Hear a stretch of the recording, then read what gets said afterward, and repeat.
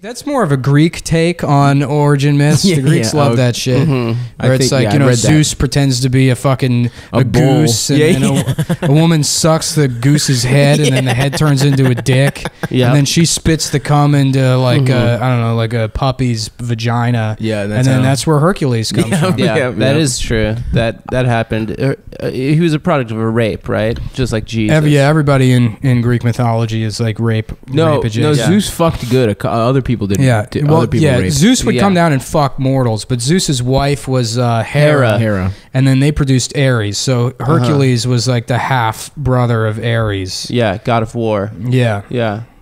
But Hercules was cuter, and Ares was mad at him. Yeah. Everyone liked Hercules. Yeah, and Kevin Sorbo does. My knowledge of Greek mythology comes from the show Hercules. Yeah, Kevin Sorbo. The show Xena. And the video game God of War. Yeah. What about the Disney movie Hercules?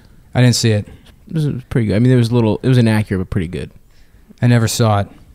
There was one of the characters says, "What are those?" The bad guy about shoes. The bad guy in that movie is wow. What's his name?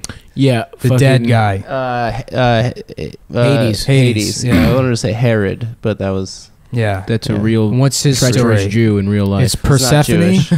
Persephone and Hades. Is that the story? Persephone. Yeah, she eats the pomegranate and goes to hell. Exactly right. You know a shocking amount. Is that from God of War? No, I think that's from actually reading Greek mythology. Greek mythology is pretty tight. I used to. It's know cool. That shit. Yeah. I remember being a kid and reading it, and it's like, why the fuck isn't the Bible like this? Yeah, it's so much cooler. Everyone fucks. Everyone kills people. They all have swords and stuff.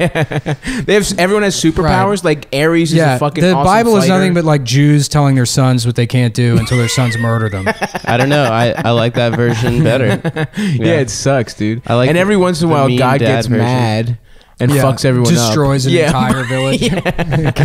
Kills an entire village for being gay, for inventing being gay, or just like talking a different language that he doesn't understand. Oh yeah, he got pissed off at because he destroys that tower. Because they knew a lot of languages. He does 9/11 on the Tower of Babel. It was the first because they invented the Rosetta Stone, basically. Yeah. What a piece of shit, dude. Yeah, he was I mean, I like that one. Well, Greek mythology is great because it's like they're deadbeat dads. Well, any kind of like God is a deadbeat polytheistic religion, I guess, is they always have imperfect beings as their deities. Yeah. So they're like, you know, I mean, I guess not. It's all Don Drapers. It's all fucking.